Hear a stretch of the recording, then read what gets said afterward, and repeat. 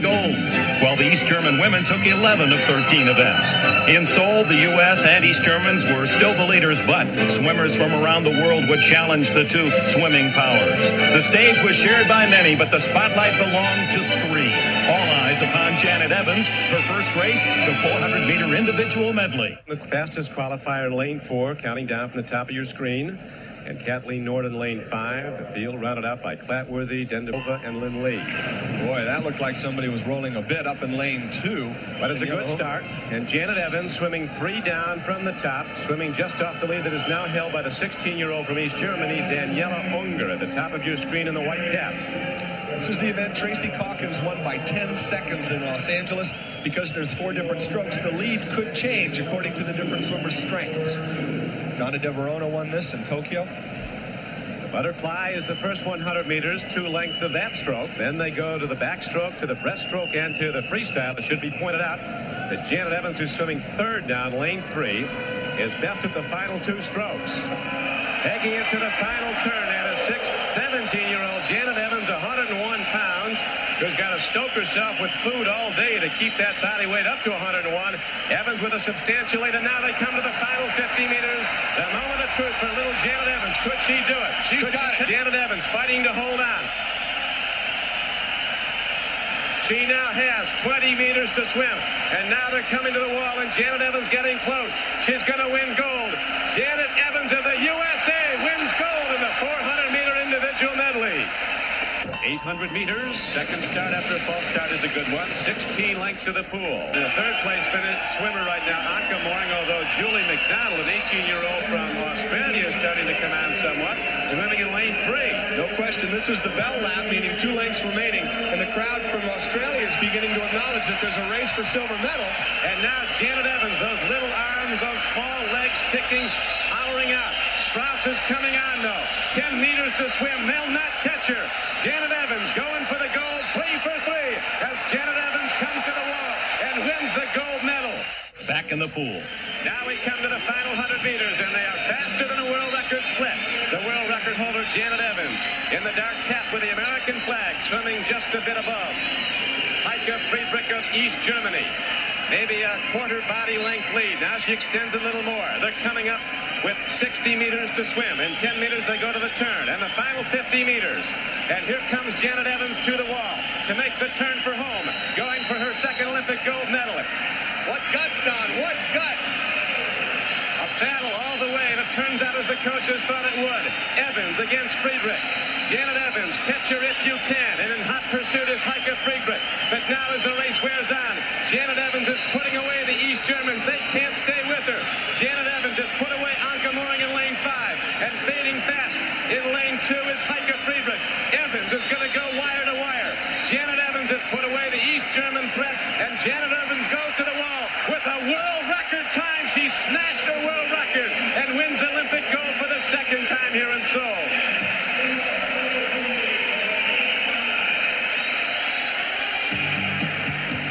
The manner in which she dominated East Germany's Heike Friedrich and the rest of the field seemed to surprise even the 17-year-old high school senior from Placentia, California. Janet Evans, living proof that sometimes the biggest of surprises come in small packages.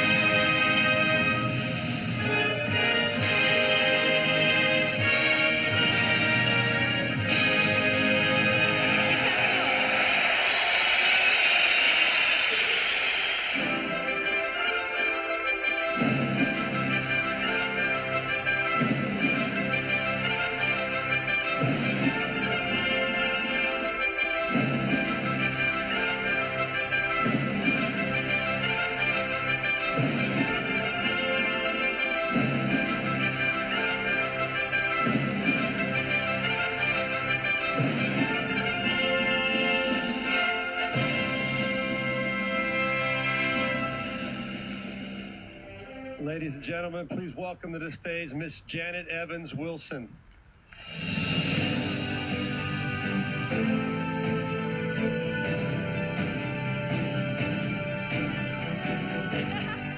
Oh wait, no, not yet. Thank you. It's okay.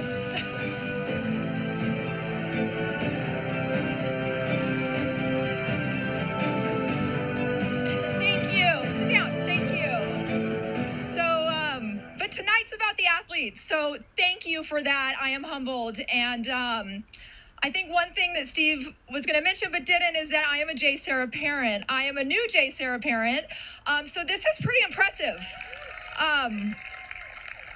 This is really impressive. So I'd actually like to thank my rising freshman daughter for choosing JSerra, because I am very excited to be a JSerra parent for at least 4 years now.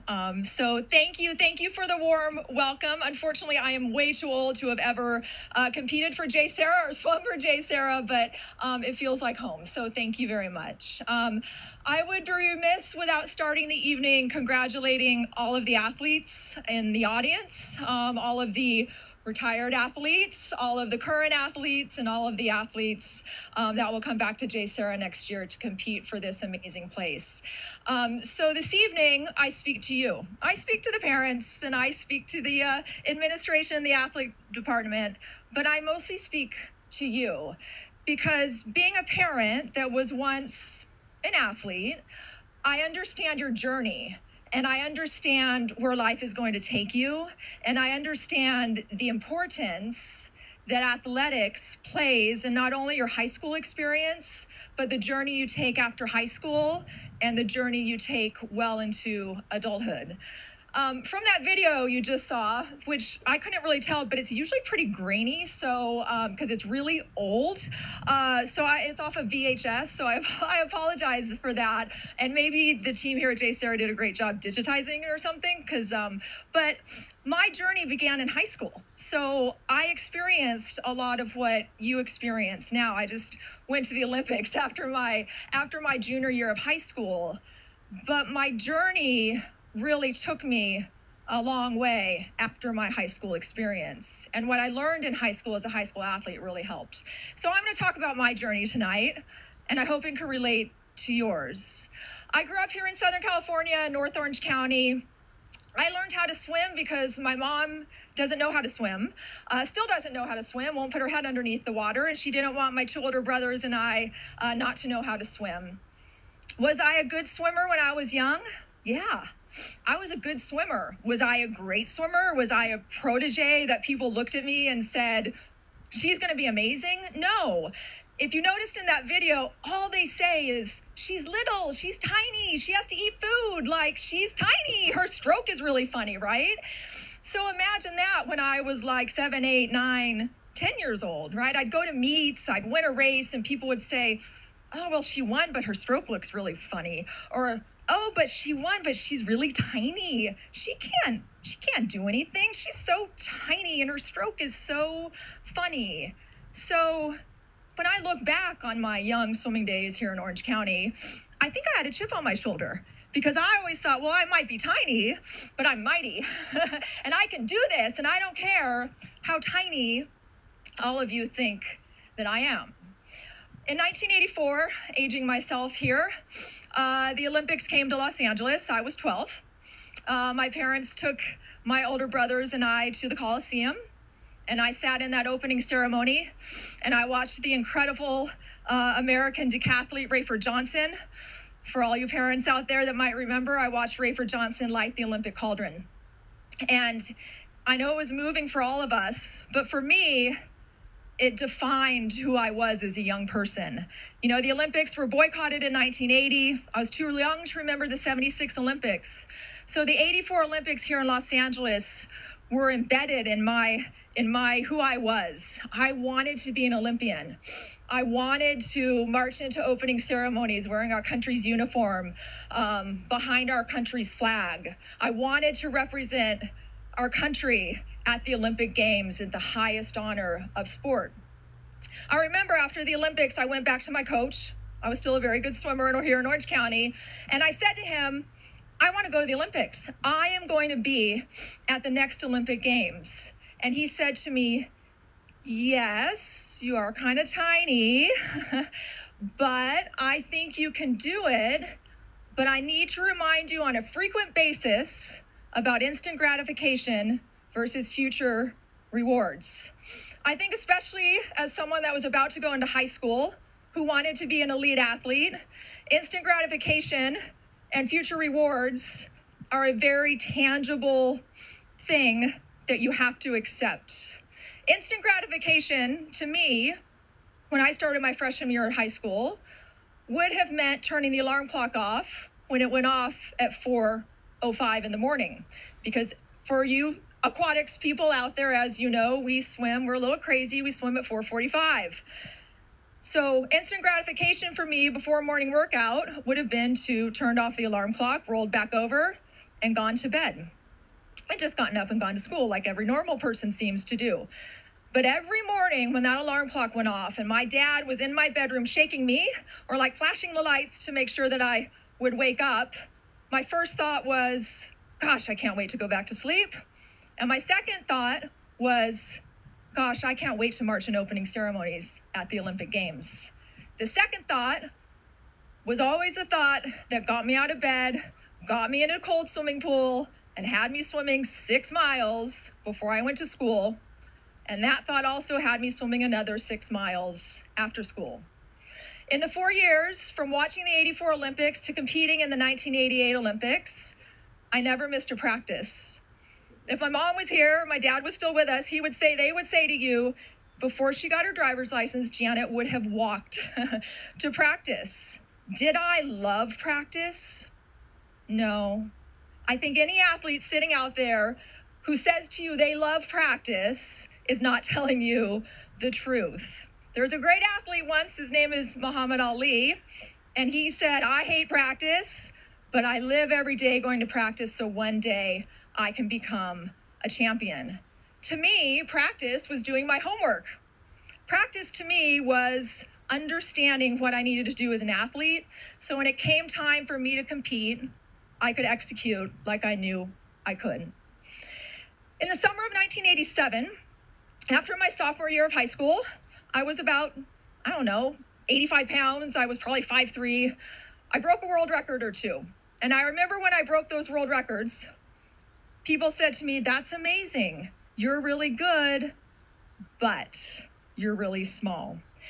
You're amazing, you're really good, but yeah, the Olympics are next year and you've never really swum against the Europeans. It's gonna be pretty tough.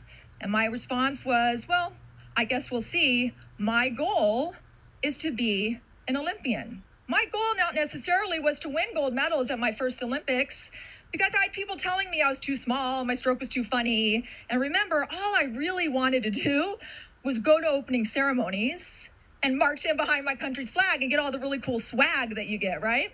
Because everyone was telling me I couldn't win at the Olympic Games. In the summer of 1988, I made my first Olympic team. Our Olympic trials were in Austin, Texas, and the Olympic Games were in Seoul, South Korea. We had 6 weeks between the Olympic trials and the Olympic Games. When you become an Olympian, which was my dream, it's really cool. It's really cool. You get 2 suitcases full of new clothes, and all of the new clothes have those incredible Olympic rings on them, and Team USA, and I thought, wow, remember I was in high school. This is amazing. This is what it means to be an Olympian. I have Olympic t-shirts for the rest of my life. I can wear Olympic rings, right? On my 17th birthday, the Olympic team flew from Austin, Texas. We flew here to Orange County, and we went to Disneyland on my 17th birthday, a place I'd been millions of times. But on my birthday, we had to parade down Main Street for the Olympic team, and we got to cut in line for any ride, because when you're an Olympian and you're wearing an Olympic shirt, you get to cut in line. After we went to Disneyland, we flew to Hawaii for 3 weeks without my parents and without my coach. And I was having a great time. I was body surfing. I was drinking chocolate milkshakes. Because you know what? My goal of making it to the Olympics had come true. I was an Olympian. And no one thought I could win. I was too little. And my arms were really funny when I swam. So why would I bother winning? I was just happy to be an Olympian. I was showing up to practice, but I maybe wasn't trying quite as hard as I could have at practice. And one day a man walked up to me. The parents will know who he is. The athletes, I'm not so sure. He walked up to me and he said, hey, he looked familiar. I didn't know him. He said, hey, Janet. Didn't introduce himself. Hey, what's it like to be an Olympian? And I said, oh my gosh, you have no idea what it's like to be an Olympian. I have this cool swag. I got to go to Disneyland. I'm here in Hawaii without my mom and dad. No one can tell me what to do. And for the rest of my life, I told this man, for the rest of my life, I'll be an Olympian. It's pretty cool. And he goes, yeah, I know I'm an Olympian. And I said, oh my gosh, like we're like friends, right? Like we're automatic friends because you're an Olympian, I'm Olympian. This is great. Were you a swimmer? And he said, yeah, I was a swimmer. I said, oh, when did you swim? He said, I swam in 1968. I said, okay, great. How did you do in 1968? And he said, oh, I won 2 golds and a silver and a bronze. I just did okay.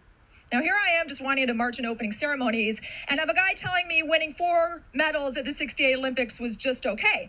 And I said, so what's just okay about 4 Olympic medals and 1 Olympic Games? And he said, oh, none of the golds were individual medals. So I wanted to go back. And I wanted to swim in 1972, and I wanted to win an individual gold medal. And I said, well, did you swim in 72? And he said, I did. I said, well, how did you do? And he said, yeah, I swam 7 events. I won 7 gold medals. I broke 7 world records. It's really great to meet you because my name is Mark Spitz. So I had just told Mark Spitz, for all the young people, he's the Michael Phelps of my generation, that being an Olympian was really cool because he was gonna be my friend forever. So that's my that was my wake-up call for how cool it is to be an Olympian.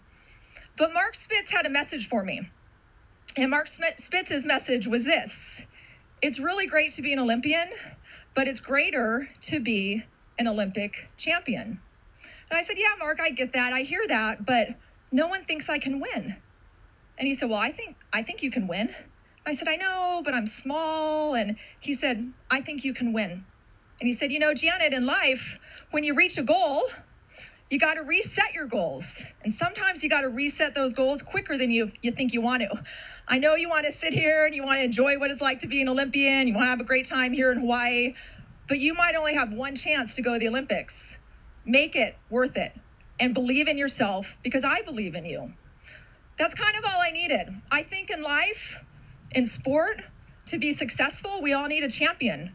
We need someone that can tell us things that we might not be ready to accept or might not be ready to shoot or aim for. Mark Spitz was that to me. The Olympic team left Hawaii and we went to Seoul, South Korea, where we moved into the Olympic Village. I was feeling pretty good about myself. My weight had gone up. I was about 99 pounds. I'd grown like an inch. So I was about 5'4", and we got to the swimming pool. My first major international competition ever. The swimming pool was, pretty long, maybe longer than the width of this football field. And we got to the first day of practice. I was standing there feeling really great about myself. Mark Spitz believed in me. I thought I could win 1 medal. I had 3 chances, and a woman walked up behind me. She was about 6 feet tall. She was about 180 pounds, solid muscle. I watched her jump in the pool, and I inherently counted her strokes. She took 24 strokes to get to the end of the pool. I take 42. I looked back at one of my coaches, Coach Schubert, I don't think it was you. I looked back at one of the coaches, and I said, who is that? And they said, oh yeah, that's an East German. A little history on the East German women. The 1972 Olympics, they won no Olympic medals. In 1973, the East German government decided their athletes were going to show the dominance of their state by excelling at sport through other means. And at the 1976 Olympics in Montreal, the East German women won 11 of 13 gold medals. The Soviets, same program, won 12, the 12th medal, and the U.S. squeaked by with 1 gold medal in a relay. We boycotted in 1980. They boycotted in 1984. This was our first Olympics where the Western world would be competing against the East Germans since 1976. They held almost every world record on the books. They were bigger than life in many more ways than you can say. And as I watched this woman swim up and down the pools like a cruise ship, it just jumped in the Olympic pool, and I was going to be a little wind-up toy that was supposed to go catch her. I stepped back, and I thought to myself, well, to heck with Mark Spitz. I have t-shirts. I got a trip to Disneyland. I will be friends with Olympians for the rest of my life because there is no way I'm going to beat these women. They were intimidating. But when I stood on the blocks for all 3 of my races, it didn't matter to me because my mind allowed me to think that I could win. I might have been the smallest person there. I probably wasn't the most talented swimmer there, although I was a good swimmer. But I was a swimmer there that believed in myself the most. And I was a swimmer there that had done my homework. Practice every single day. When you stand at the starting line or at the start of a football game or on the base when you're playing your baseball game, you've done your homework. Now is the time to execute. If you've done it, this is your moment. Those were my moments in South Korea at the Olympics. It didn't matter that those girls were bigger than me. It didn't matter that my stroke was funny. It didn't matter that I was literally a foot shorter than them and 100 pounds lighter. What mattered is that I put my mind to what I was going to do. I put in the work. I believed in myself. And that's what got me to the wall first. When I left those Olympics, I came home. I was a senior in high school. I wanted to live. I was happy. I was an Olympian. I had gold medals. But something happened in that switch after coming home from the Olympics. I took a scholarship to swim in Northern California at Stanford, and swimming became a chore. Swimming became something I didn't like. Swimming became pressure-filled. Every time I jumped into the swimming pool, I was Janet Evans. I was that little girl with the big smile and the funny stroke that dominated. And every time I jumped into the pool and didn't break a world record or break an American record, people would say not nice things. The Stanford Daily, the San Francisco Chronicle, the Orange County Register. Oh, Janet, she won, but she didn't break a world record. Oh, Janet, she's getting old. Oh, Janet, this, Janet, that. And swimming became something I didn't like. I became a bad teammate. I started missing practices. I started complaining when I was at practice. I wasn't a positive influence. You would think an Olympic champion would be a positive influence on any team. I was actually a negative influence. And in the middle of my sophomore year, I called up my parents, who are now empty nesters, and I said to them, I'm quitting swimming. We're 18 months outside of the Barcelona 1992 Olympics. I'm going to quit. I'm going to move home, so deal with it. And my parents, who never told me what to do with my swimming, this one time said to me, don't quit. Don't do this. Find a place that you can find some happiness with your swimming. You got 18 months to go. We know you can do it. I called up a man who just happened to be in the audience here tonight. His name is Mark Schubert, the current coach at the Mission Viejo Nadadors. Where we actually, I will say, Coach, the Nadadors have a lot of up-and-coming swimmers. So, like, this is a, we're a good place over here at JSerra to have good swimmers here. I called up Mark and I said, I'm unhappy. Make it fun for me again. Make it fun. He was coaching at the University of Texas. Mark tried. You can ask him. We tried to make it fun. But for me, the joy was gone. And the pressure of living up to always having to win when I jump in the swimming pool was almost too much for me to handle. I trained with Mark in Texas for 18 months. I made my second Olympic team. And we did all the great things. We got all the clothes. We went to the south of France for 3 weeks. But I didn't enjoy it. I didn't have fun. I didn't like it. I saw the Barcelona Olympics as a means to an end because I just wanted to win my medals, prove to the world I was still a good person because my name was Janet Evans and I could swim fast and I wanted to go home. My first race in Barcelona was the 400 freestyle, my favorite race. And Mark Schubert walked up to me before my race and he said, there's a girl that swims next to you. She's a former East German. She's big, she's strong. And she has a very fast last 50 meters. You've never raced her. Be careful. She could pass you. What I said to my coach was, I haven't lost this race in 7 years. I'm the world record holder and the defending Olympic champion, and no one can beat me. You are never too good to learn from other people. You are never too good not to listen to your coach. You are never too good to think that you don't have to listen to anyone. Mark Schubert was right. She passed me in the last 3 meters, and I was touched out for the gold medal by 19/100ths of a second. I received my silver medal. I went into the media room, and the first question was, what happened? Which is very typical of all of the sports reporters. What happened? The second question was, how does it feel to lose? How does it feel to lose? All right, here I am. I'm 20 years old. My entire identity is wrapped around winning. And I am being told, that I just lost. I was crushed. I cried a lot. I picked myself up. I swam the 800-meter freestyle 4 days later. I won the gold medal, but I didn't win it for myself. I didn't win it for our country. I won it to prove to everyone that I was still a great person because I could still swim really fast. It was actually a very hollow victory, and I think now I appreciate my silver medal more than anything because I've had to learn with that silver medal. I left the Barcelona Olympics with what any athlete would dream of, a gold medal and a silver medal in 2 individual events, but I was done. I wanted nothing to do with the sport of swimming anymore.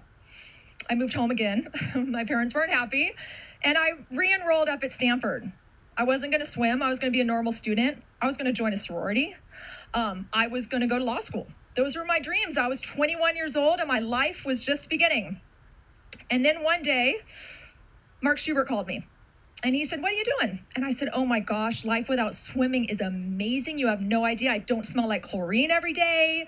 My hair is getting long. I swear my shoulders are like shrinking, coach. Like life without swimming is amazing."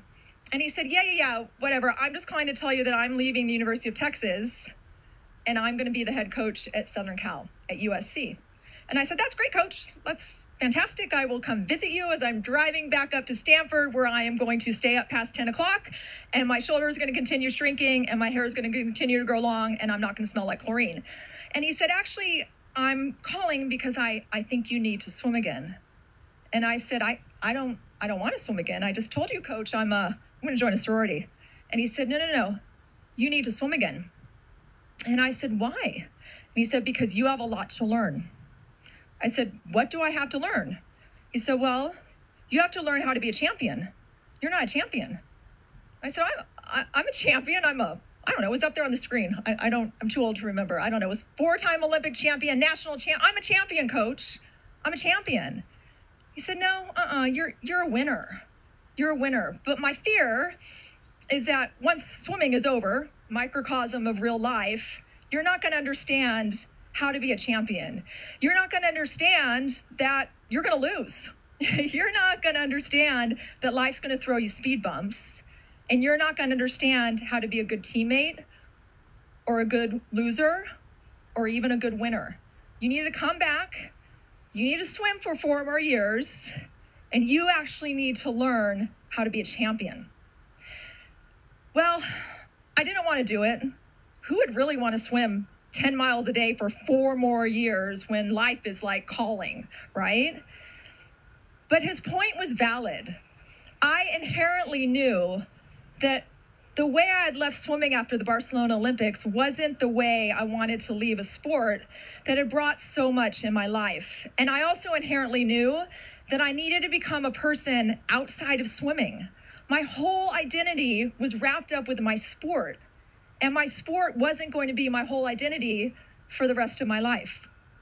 So I enrolled at USC, and we made it my goal to learn how to lose. We made it my goal to have a life outside of the swimming pool. And we made it my goal to not be Janet Evans, the swimmer. Every day when I left the pool deck and I closed the gate, life continued for me. I wasn't Janet the swimmer. I didn't take my workout home. I didn't think about it. I became a student. I became a friend. I kind of met my husband, but he was a fraternity boy, so I couldn't associate with people like him because I was too busy swimming 12 miles a day, but I eventually made my way.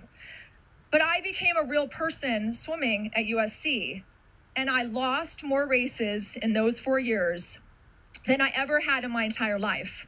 But I also realized, as my dad used to say to me, if you don't touch the wall first, the sun's still going to come up tomorrow morning, and your parents are still going to love you, and it doesn't change who you are. I graduated from college. I met people. I was Janet Evans, a student, a friend, a daughter, and a swimmer. And in the summer of 1996, my journey took me to my 3rd Olympic team. My goal was to go to the Olympics and swim as fast as I could. Not necessarily win, but in our 6-week training camp in Knoxville, Tennessee, it wasn't the south of France and it wasn't Hawaii, I started reading the newspapers, and the newspapers said, well, if Janet wins more gold medals she'll have this many medals, Janet this, Janet that. This is what the medals from Atlanta look like. And I started thinking, gosh, I want to go to the Olympics and I want to win. I want to win because I am Janet Evans and I can be a champion at everything else. But when it comes to the Olympics, I really need to win because I still hadn't reached that threshold where my identity wasn't wrapped around Janet Evans, Olympic champion. So here I am sitting in Tennessee, waiting to drive to Atlanta, and a gentleman calls me, and his name is Billy Payne. Some of you might recognize Billy Payne. He's the former chairman of Augusta, but before he went to Augusta, he was the chairman of the 1996 Atlanta Olympic Games. Billy had become a friend of mine through the years. And Billy called me up, and he said, hey, Janet, I need a favor of you. He's the boss at the Olympics. I need a favor of you. And I said, okay, what do you need? And he said, well, I need you to run the torch at opening ceremonies. I'm not going to tell you who's passing you the torch. I'm not going to tell you who you're passing the torch to, but you will be the second to last runner with the Olympic torch and the final woman to carry the Olympic torch. And I said, yeah, that's a really nice gesture, Billy. I really appreciate it, but I don't go to opening ceremonies. And what I failed to mention was that Mark Spitz told me not to go to opening ceremonies because swimming starts the day after. And most swimmers don't go to opening ceremonies because we're home resting. And my dream of going to opening ceremonies wasn't compatible with my dream of becoming an Olympic champion. So I never got to go to opening ceremonies. So I never understood what it was like to march in behind my country's flag, to represent us at the opening ceremonies. So when Billy Payne asked me to run the torch, it didn't mean a lot to me. I was the athlete at the Olympics living in the village with 10,000 other athletes who only ate with Americans, preferably swimmers. Sometimes I branched out, but I didn't want to meet athletes from other countries. I was there to win. The Olympics was my place to win gold medals. I wasn't worried about meeting the basketball player from another country. I just wanted to win. And I didn't understand the meaning of the Olympics and the meaning of the torch. So when I was asked to carry the torch, I said no. And Billy Payne, he's a Southern man, and he was very convincing, and he kept asking me to do it. And finally, he asked me, why would I not do this? And I said, well, let me flip the question on you. Why should I do this? And he said, because if you run the torch at the opening ceremonies of the Olympic Games, it will be the greatest moment of your Olympic career. And I very distinctly remember thinking, this man doesn't know what it's like to win a gold medal, because clearly winning a gold medal is much, much better than running in a stadium with an Olympic torch. And I kind of said that to him, and he said, no, you need to do this. And so I agreed half-heartedly and with trepidation, I agreed to run the Olympic torch at the opening ceremonies. And on the day of opening ceremonies, I was picked up in the village under the cover of something because I wasn't allowed to tell anyone. And I was taken to the opening ceremonies where 10,000 athletes had already marched into the infield. And someone was going to be waiting for me at the top of the steps to light the Olympic cauldron. I literally get pushed out of the tunnel in Atlanta onto the opening ceremony field with an Olympic torch. And it's dark. And there's athletes standing on the infield. And Evander Holyfield starts running to me with the Olympic torch. And I think, hey, this is kind of cool. Like, I get to meet Evander Holyfield. Like, I don't really know what I'm doing, and I have to run all this way. But this is going to be cool. Evander Holyfield runs to me, passes me the Olympic flame. I don't really know what to do. I turn around, and I start running. I'm worried about myself. I'm a swimmer. I'm going to fall. I'm going to light the stadium on fire. I'm going to catch my hair on fire. I have no idea what I'm doing. I just know that even though I'm a terrible runner, I have to put one foot in front of the other and I have to make it up these 3 humongous ramps to get to the top, to get this whole thing over with, because gosh darn it, I need to swim the next day and I'm going to win my gold medal and I need to get off of this track to go home and win.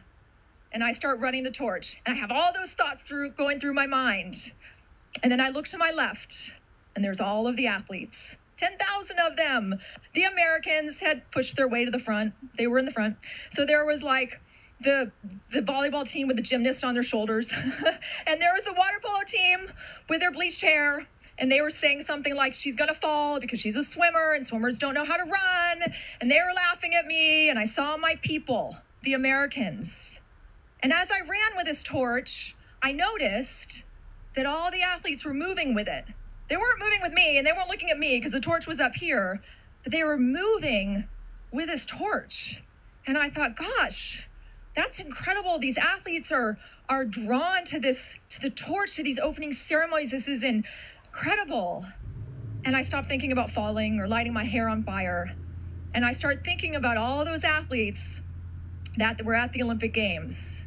Do you know that 90% of the athletes who compete at the Olympic Games do not win medals? No medals. They don't go home with gold or silver or bronze in their swim bags or their backpacks. 90% of them. So opening ceremonies, the tradition, the history, the meaning of competition, that's their gold medal. And as I was running this torch, I realized that. I realized that the vast majority of athletes that compete at the Olympic Games aren't there to win medals, but they're there as a part of their journey. They're there because they got up every morning at 4 a.m. They're there because their dad shook them and woke them up and drove them to practice. They're there to represent their country and their families and their friends. And they're not worried about winning. They're worried about being a champion. I had this epiphany. I had this moment. And I somehow got to the top of that podium. And who was standing there waiting for me, if any of you remember, but Muhammad Ali. And you talk about a champion. And you talk about someone who was an absolute shadow at that moment of who he was in 1960 as Cassius Clay when he won his Olympic gold medal. And there was a brief moment when I was passing him the flame that I looked in his eye. And it was incredible because he was looking at me and I was looking at him. The stadium was shaking. It felt like an earthquake. And he looked at me like, I'm going to do this. Because at practice the night before, Muhammad Ali dropped the torch in practice 12 times out of 12 in practice. And that is what Billy Payne whispered in my ear right before I ran out. You need to help Muhammad Ali if he drops the torch. So when I looked at Muhammad Ali, my message to Muhammad Ali with my eyes was, get this done. You better get this done because I don't want to help you. And the moments that Muhammad Ali was lighting that cauldron and his hand was shaking, if any of you remember, it was shaking. It was the longest 10 seconds of my life. But once he lit that cauldron and it worked, and the look in his eye and the moment for him, he was a champion. He wasn't going to go out there and win a boxing gold medal, but he was saying to the world, it doesn't matter where you are in life. It doesn't matter what you look like. It doesn't matter if you're sick. You're a champion. And the inspiration he gave those people in that stadium that evening, including me, still sticks with me. Life isn't always good. Life's hard. Life's throw you curveballs. There were no curveballs for anyone in life in that stadium harder than Muhammad Ali that evening. He took a chance. He stood in front of the world, and he lit that Olympic cauldron. I meet people all the time who say to me, oh my gosh, I remember you. You beat these Germans in '88, and you won a couple more gold medals in '92, and you passed the torch to Muhammad Ali in 1996. And I say to them, actually, I swam in 1996. And they go, you did? And I said, I did. And they say, but did you win a medal? And I say, no, I didn't win any medals in 1996. I got 9th in my first race, and I got 6th in my second race at the 1996 Olympics. I don't have a medal to show from the Olympic Games in Atlanta. I was disappointed. I wanted to win. But there is one piece of memorabilia in my home down the street that's displayed, and it's not my Olympic medals. It's my Olympic torch, because that was the evening and that was the Olympics where I learned what it means to be a champion. Being a champion is many, many things, right? For me, becoming a champion began in 1988 when I realized that the journey takes you to a point where you have to believe that you can do the impossible. 1988, as a junior in high school, taught me you can be little, you can be small, people can tell you you can't do things, but put your mind to it and you can do it. 1992 taught me that you have to have perspective. Perspective is the most important thing that you can have in anything you do. It's a sport, it's a job, it's life. Perspective. It doesn't matter. Like my dad said, the sun's gonna come up the next morning. And in 1996, I learned that you have to have balance. Balance, because sometimes you're gonna win and sometimes you're gonna lose, but you have to be a whole person. You have to be a student, a parent, a daughter. You have to be all of those things. It doesn't matter. You have to have balance. So that was my journey to becoming a champion. That's what the Olympics taught me. So for all of you out there, for all of you athletes, you have incredible journeys coming your way, and your journeys will continue. Your journeys aren't just for your athletic career. Your journeys are for the rest of your life. So I encourage you to take what you're learning here at JSerra and take that journey and become an even greater champion than you already are. Thank you so much. God bless, and good luck to all of you. Thank you.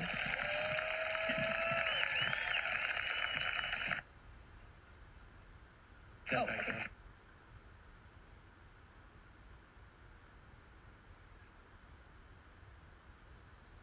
How about that? I mean, how do you top that?